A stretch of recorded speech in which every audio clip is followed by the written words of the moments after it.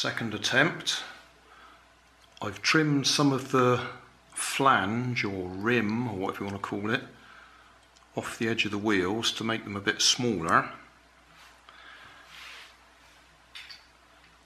And I'm using this bogey set, I think you could probably call it, from the original train to give us the flexibility for the front end.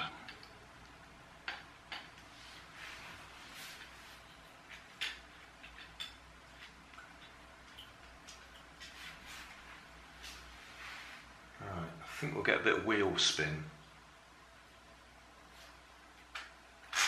Yeah, we will.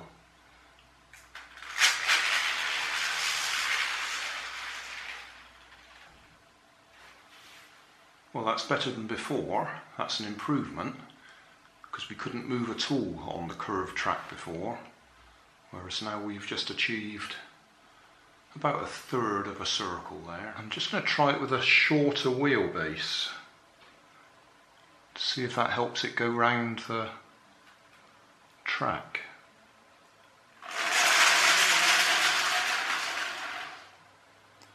Instant success. Well, instant improvement.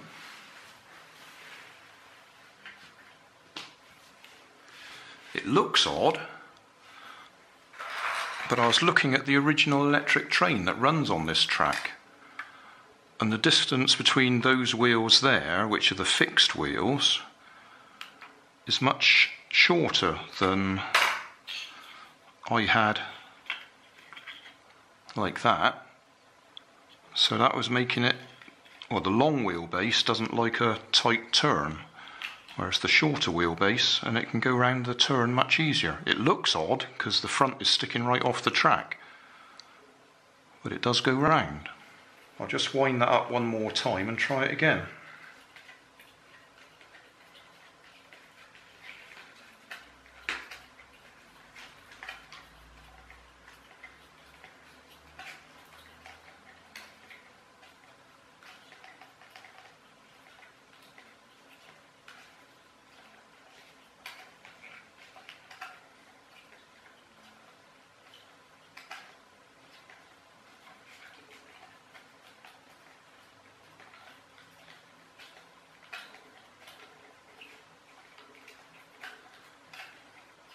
In case you're wondering, I'm stretching the rubber band at the same time as winding it on, so I can get more turns on there.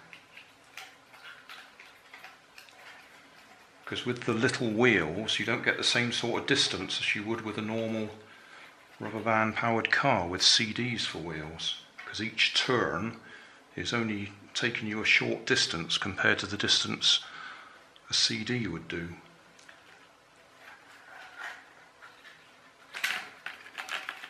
Get my lead weight back in place, because that's slipped.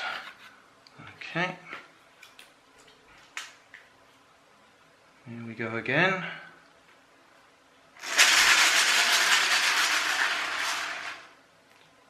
Yeah, we're getting about 3/4 of a turn now, 3/4 of a circuit. I think that'll do for me. I could keep fiddling around with it and trying to improve it to get the full 360 degrees, but I think I've learnt enough there, and we'll move on to making it electric powered.